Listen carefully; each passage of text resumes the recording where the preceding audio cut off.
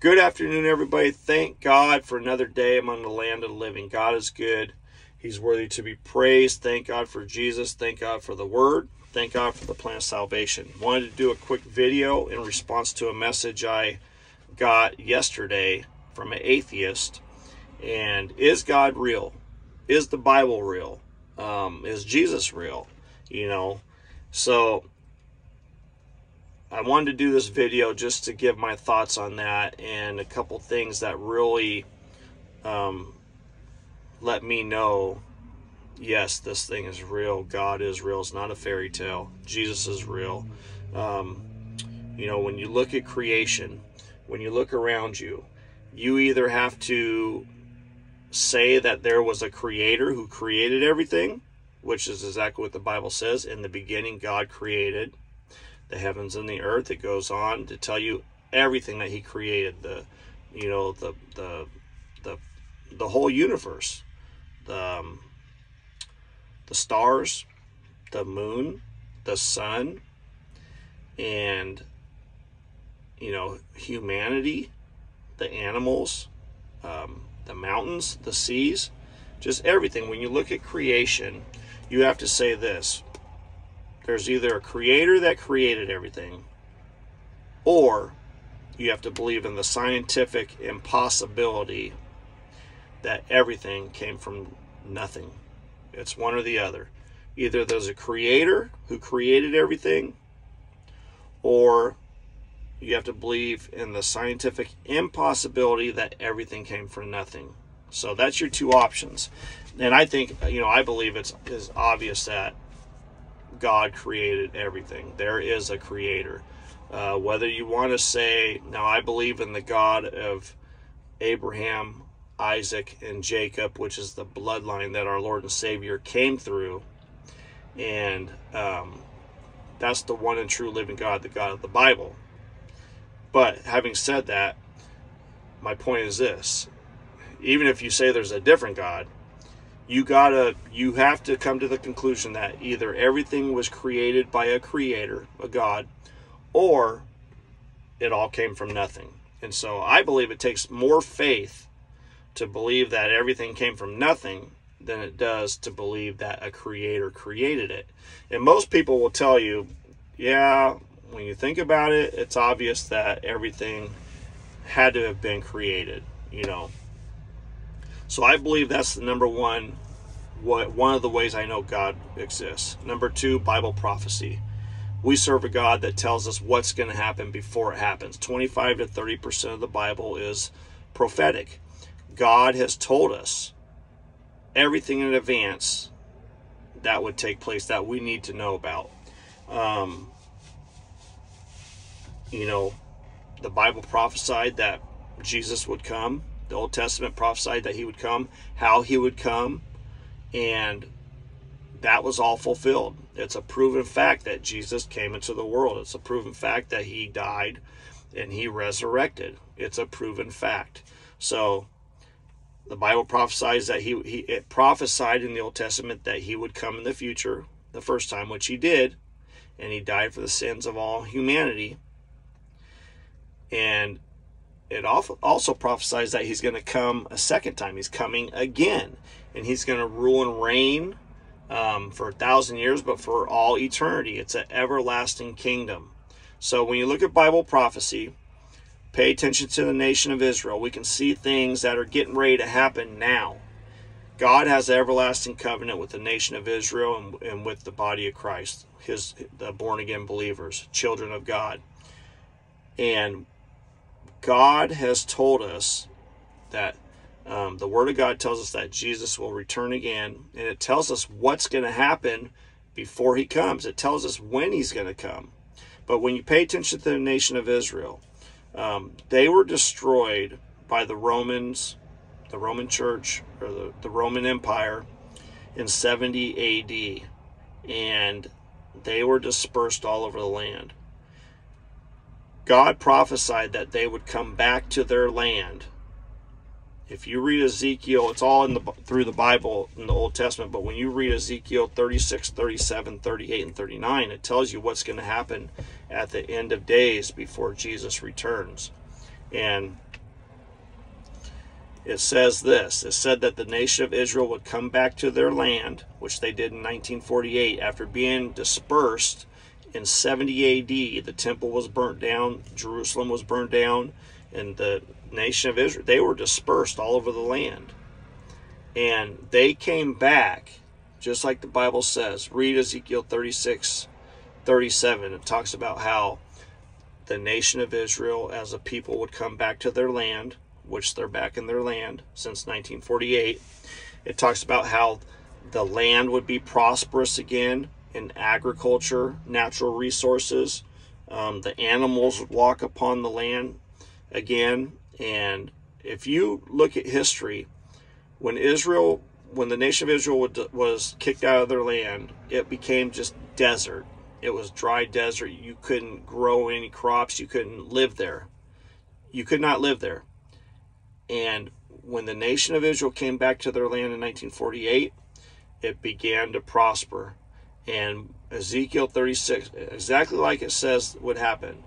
The only nation to be kicked out of their land, and it happened twice. They went to Babylon, and it was all due to not being obedient to their father.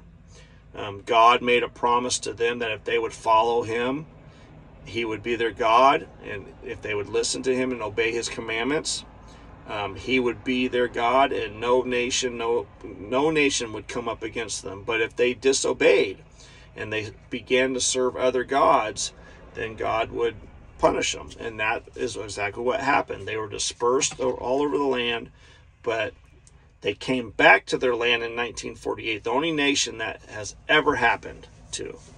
And so when we look at what's going on right now with the nation of Israel, they've been back in the land since 1948. The Bible says, pay attention to this, that they're going to begin to make animal sacrifices again. There's going to be a temple that's going to be rebuilt. Okay.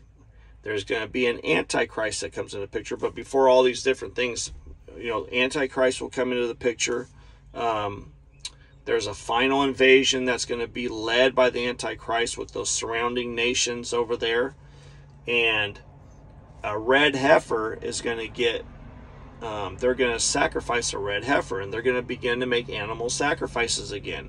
So just if you watch the nation of Israel, they're back in the land just like God said they would be. Ezekiel 36, 37, 38, 39 tells us about this. They're back in the land. They're prosperous.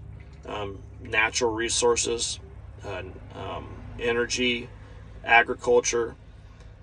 A lot of things are taking place in the nation of Israel. But they had to be back in the land for end-time prophetic events to take place. They're gonna burn a red heifer. There's only been 9 red heifers since the nation of Israel has existed, and they believe that the 10th red heifer that comes, red heifer has to be perfect. And when they burn this, they believe that the 10th red heifer that they sacrifice is going to, what's the word I'm looking for? It's going to usher in the Messiah. They believe when that 10th red heifer comes, that Jesus Christ, that's going to be what happens, and then it's going to usher in the Messiah. So, red heifer is going to get burned. Pay attention to Israel. The temple's going to be rebuilt. They're going to begin to make twice daily animal sacrifices again. And the Antichrist is going to come and invade. There's going to be an invasion on the nation of Israel by all of its surrounding nations around over there. Ezekiel 38 and 39 tells us about this final war that's going to be led by Gog, the Antichrist. And here's the thing. That invasion, when that invasion takes place, the Battle of Armageddon, that's the invasion that Jesus will come back and fight for the nation of Israel. So I hope I'm not confusing you right now, but bottom line is this. I'll cut it short. Creation, there was either creator or everything came from nothing. And Bible prophecy, God tells us what's going to happen before it happens. If you read in the Old Testament, you'll find it's Bible history. It's about 4,000 years of history, and it tells you, about the nation of Israel and things that happened to them. And if you read the prophecies on the nation of Israel in the Old Testament, you find out that they did happen, just like it says that would happen. And so between those two things, I believe it's a no-brainer that there is a God and there is a creator. And a third thing that I'll just mention is this: when a person is born again and they become a child of God, they put their faith and trust in Jesus as their Lord and Savior, they are a changed person. God's Spirit comes and dwells on the inside. They're born again. God becomes their Heavenly Father, and they are changed. They have peace, they have joy, they have happiness, they have love for people. You go from wanting to just enjoy life and the different pleasures of the world, you go from that to wanting to please God, wanting to make sure you're doing what's right in His eyes. And the Bible says when you have God's nature in you, you have love. God is love. And so you'll see the different fruit of Holy Spirit which dwells in you: love, joy, peace, happiness, long-suffering, patience. You'll see the different fruit manifest itself, and you're a changed person. So, between creation, it's obvious there was a creator that created everything. And Bible prophecy, we serve a God that tells us what's going to happen before it happens. And the change that takes place inside of a born-again believer when you're saved, when you're born again, when you repent to God, you turn to Him with all your heart, and you believe in the gospel message of the death, burial, and resurrection of Jesus.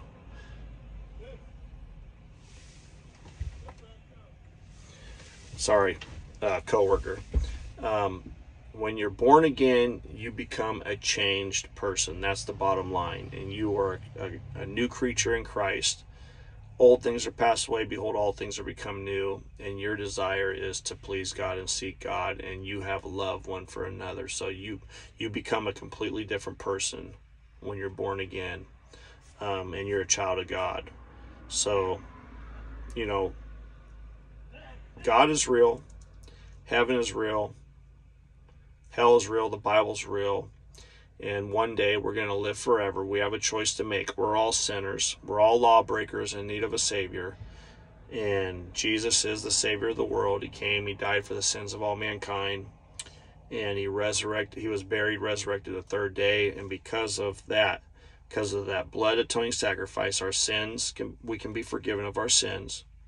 And because of the resurrection, He defeated death, He defeated Satan, and we are promised that we will live forever in eternal glory with God the Father and our Lord and Savior Jesus Christ, and all the beautiful people of God that place their faith and trust in Jesus as their Lord and Savior. Trust in Jesus to deliver you from wrath, and trust in Him to take you into eternal glory. That is the bottom line. So I hope that helps. Creation, it's obvious there's a creator. Bible prophecy, God tells us what's going to happen before it happens, and He's batting 1,000, and we see things lining up right now exactly like the Bible says would take place at the end of time before Jesus returns.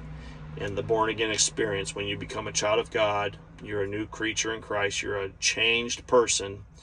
All the things you used to want to do, you don't want to do them no more. You just want to please God and seek Him, and you'll have, when His Spirit is in you, you'll be a different person, and you'll have love one for another. And that is the bottom line. So, we serve an awesome God. He is the Redeemer, and He has redeemed us. He's purchased our souls with the blood of Jesus Christ, our Lord and Savior. He is the Son of God. He was God manifested in flesh. He came down, took upon Him human flesh, lived a perfect life, died for the sins of all mankind, and was resurrected the third day. Put to death, resurrected the third day, and because of the finished work of the cross, we have an opportunity to be delivered from the punishment we deserve, hell like a fire, and instead gain the gift of everlasting life as a gift. It's a gift, and you have to receive the gift. And the way you can receive the gift is by repenting to God, believe the gospel, believe he is the Son of God, believe he died for your sins and resurrected the third day, and then place your faith and trust in him as your Lord and Savior. Trust in him to take you from death, hell like a fire. Trust in him to deliver you from that everlasting punishment, and trust in him to take you to eternal glory. It's a promise to all that believe and trust in him as their Lord and Savior. So God bless you all. Have a wonderful day. I hope that helped a little bit. Ray Comfort, Living Waters. It's an awesome app. I would binge watch his episodes. They're amazing, and you will learn a lot. So I do the best I can, but I would definitely recommend Ray Comfort, Living Waters. Go watch his videos. He's very good. So God bless you all. Have a wonderful day. God is good. He's worthy to be praised.